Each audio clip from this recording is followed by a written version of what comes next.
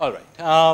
So moving on from spatial scales, let's just quickly take a look at temporal scales. So let's see. Again, I cannot read most of these things. Over here is evolutionary time scale, so 10 to the power of 15, 10 to the power of 18. So this is diversification of humans and chimpanzees over there. You come down. This is 72 hours, which is the cell line doubling time. This is an E. coli doubling time of 20 minutes. So when that's basically the cell division time or the cell lifetime. Protein half-life, sort of the order of minutes. This over here is the scale of around protein folding. Let's see. These are enzyme turnover rates, which go from milliseconds to seconds. And over here are very sort of chemical time scales, side chain rotation, hydrogen bond rearrangements, and so on, covalent bond vibrations, which occur in the scale of nanoseconds to picoseconds, even femtoseconds, I guess. Okay. So all of in principle, all of these time scales taken together would constitute, well, let's forget about evolution, but at least as far, if I cut it off as the level of a cell, this whole range of time scales constitute processes that are integral to the proper functioning of the cell. Okay. So if the cell is in non-equilibrium at some time scale over here, and you're looking at processes which happen over nanoseconds and so on, you could use equilibrium approximations to deal with those processes. Okay. So here are some examples of different time scales, again taken from a random assortment of systems. So here is Drosophila development. Drosophila is the common fruit fly. It's again, it's a model system in biology, just like E. coli. Drosophila is another model system. So you start from an egg, you go to a larva, to a pupa, to an adult fly. This whole process takes around 9 days, 9 to 10 days. If you look at the early development, when this egg is just sort of starting to differentiate, you're starting to get all these wings and these vertebrae divisions forming. That takes place over a time scale of hours. So this thing forms roughly over 10, 11 hours. And this whole development from the egg to the adult fly takes place over a period of days. So these are completely different time scales. And again, the physics that you would use to describe these sort of processes would again tend to be very different. Here is a nice experimental movie which shows the development of Drosophila. This particular one shows the early development.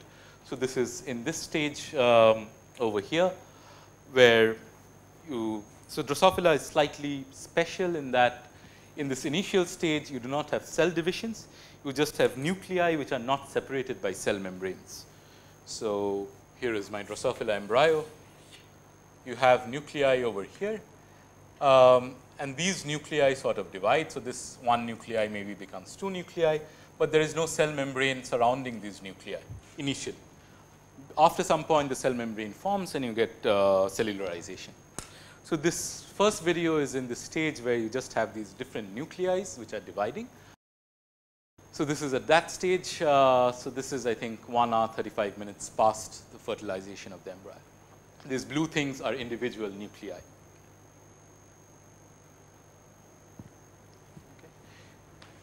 That was a cell division cycle, and you'll see that the number of nuclei has increased. The system gets denser and denser, right? Also, very interestingly, you see that this cell division sort of propagates as a wave. So the color, so that they've colored the cells depending on when cell division was happening. So at the time of cell division, they colored the cells by this magenta color, and you'll see that the cell division sort of progresses. So this is one end. This is called the anterior end of the embryo. That is the posterior end of the embryo. So the cell division wave sort of progresses from this anterior end to the posterior end. And this, every time this cell division happens, the number of nuclei becomes twice what it was earlier. So this is one very nice example of what I meant when I said that this whole field of mathematical or quantitative biology has become possible due to these extremely, extremely difficult, sophisticated, and yet very illuminating experiments. So here you can track each individual nuclei of this embryo, right? This will become the whole organism. You have the positions, you have the velocities of each individual nuclei. So you could do a very microscopic level modeling in trying to understand what sort of processes are causing this cell division to happen. Oh, sorry, this development of the Drosophila embryo to happen. Okay. So that's the clock over there. So this is very early times. If you go to slightly later times, so this is again, I can't see, this is around the 3-hour mark, I think. And these are two different views, the dorsal view and the ventral view of the same organism as it differentiates. So here at this stage, the cells have already formed. Now these individual dots are the cells. They are no longer the nuclei. You have formed a cell membrane. And as time progresses, you will see different features sort of starting to become clear within this embryo.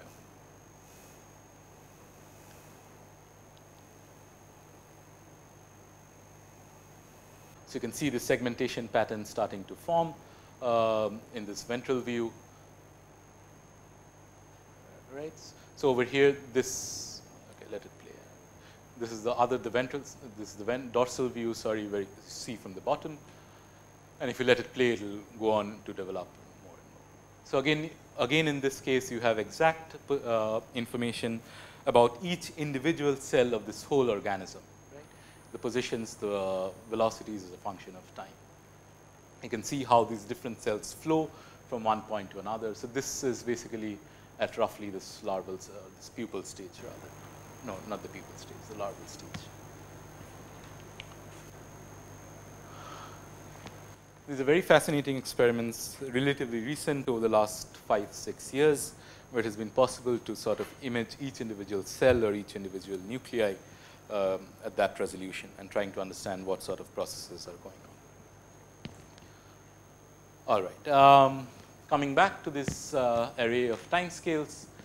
So if you look at cell division, what time were you asking about, Samarth? Self-assembly. Okay, we'll come to that. Okay. So if you think about cell division, like E. coli cell division, that takes place over a time scale of minutes. So around 30 minutes is when the mother cell is going to divide into 2 daughter cells. If you look at cell movements, this E. coli moving with the help of its flagella, and this is what a typical trajectory of an E. coli would look like, that happens over a time scale of seconds. Okay. So it moves, when it moves like this in a directed fashion, all the flagella are bunched up together, they're beating synchronously, the cell moves, it reaches one point, the flagella sort of let go of one another, it sort of tumbles around for a bit until it chooses a new direction, and again it moves in that direction. If you look at the tracks, it just looks like random walk trajectories. And this process happens over a time scale of seconds.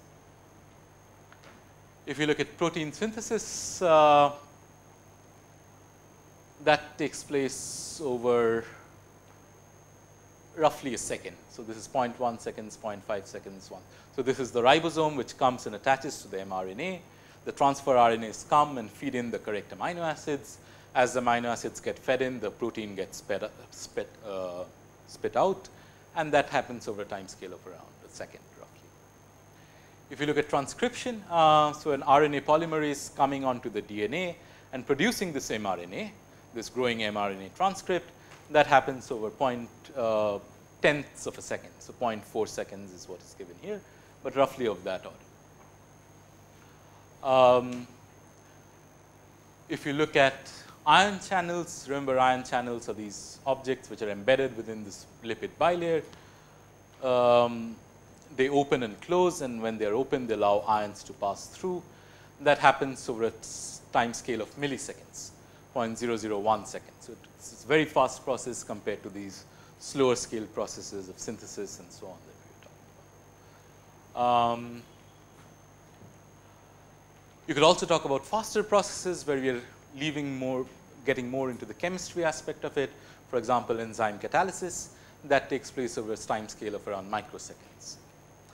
So both of these are proteins, substrate and enzyme. They come together, they do whatever they're supposed to do, and this process takes place roughly around a microsecond. Okay.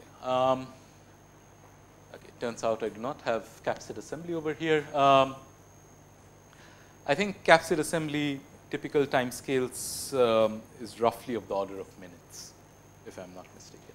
I'll check once more, but roughly I think of the order of minutes. Okay.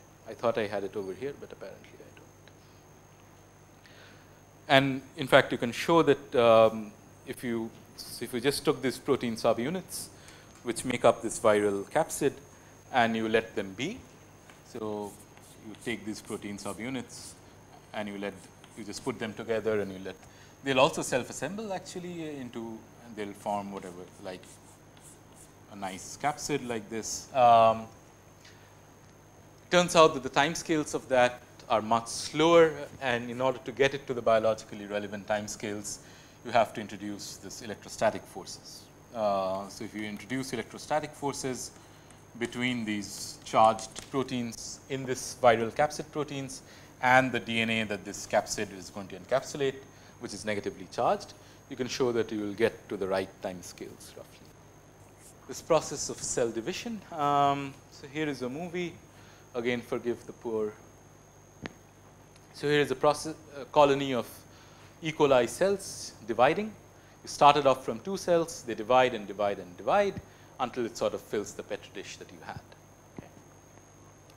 You can take the frames of this movie and you can analyze that, and you can plot the area that is covered as a function of time. Okay. So this is the frames of that movie. You sort of calculate what area is covered by these cells, and you plot that area as a function of time. This x-axis is time in minutes, and here's the sort of plot that you get. You can calculate roughly a doubling time, which is that how fast does this area double, and from this plot it comes to roughly around 45 minutes. So this is a sort of geometric growth, right? You started off with two bacteria, that becomes 4, that becomes 8, and so on. So I could write, if I were to write an evolution equation for the number of bacteria, how that changes as a function of time. So I have n number of bacteria at some time. Okay. Again, I'll try to be very naive and try to write the simplest thing that I can. And I'll say that, well, let me say that dn dt will grow depending on how many bacteria you had to start off with, right? Because it's doubling. So let me say it grows as something like this, r times n, right?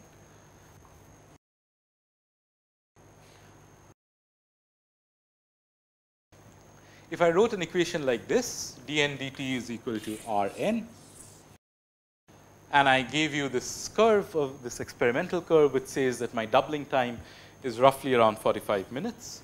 Could you estimate what sort of an R this implies, this data implies?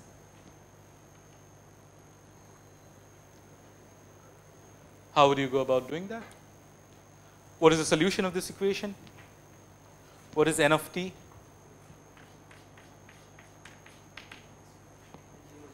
Exponential. So what is this R then?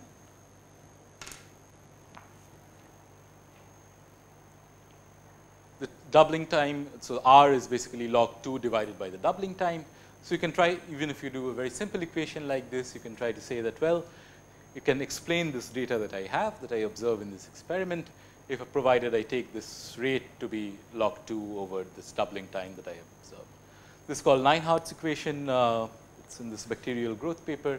It's of course a very naive model. It's of course at some point this model will fail. When will this model fail? When the numbers become very large, and whatever agar or whatever food that you have put in the petri dish, it cannot sustain an infinitely growing colony. So at some point this rate of growth must slow down, right? So it cannot keep growing like this. So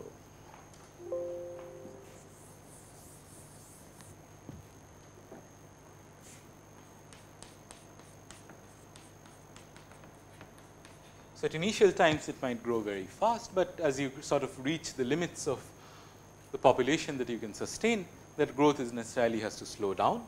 Can I write down a simple equation that will correct for that? You have come across an equation like that? Yes? Minus n squared, something. That's about it. What is this sort of an equation? Logistic equation. So I can write down a logistic sort of growth model for this. Typically, it's written like Rn 1 minus n over k, where k is called the carrying capacity or the maximum population that you can sustain. Right?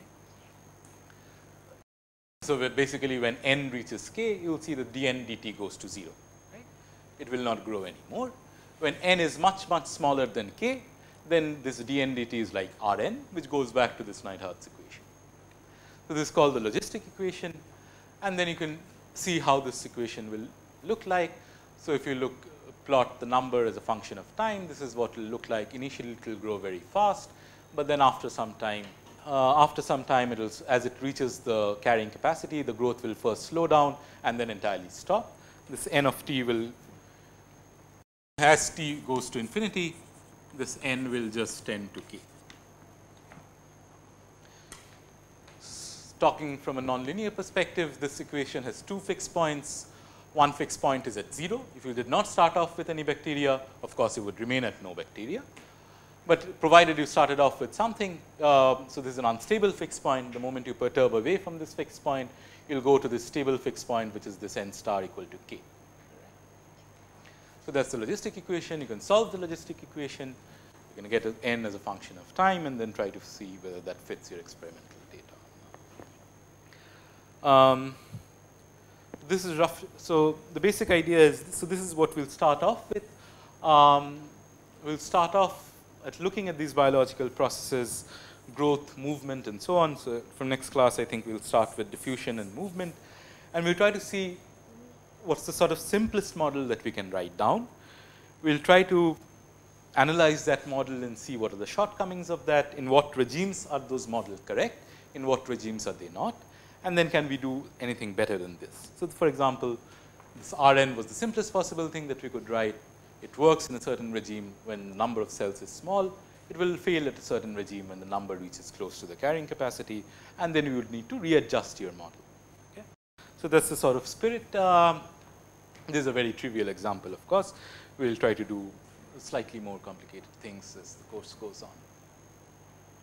on. So this sort of glossary of terms, what are the molecules, what are the numbers, and so on, those are roughly taken from these first two references, Rob Phillips' chapters 2 and 3 and Nelson's chapter 2. If you're interested even more, these two books, Alberts and Lodish, these are sort of the Bible for molecular biology. These have all this information in a lot greater detail and depth.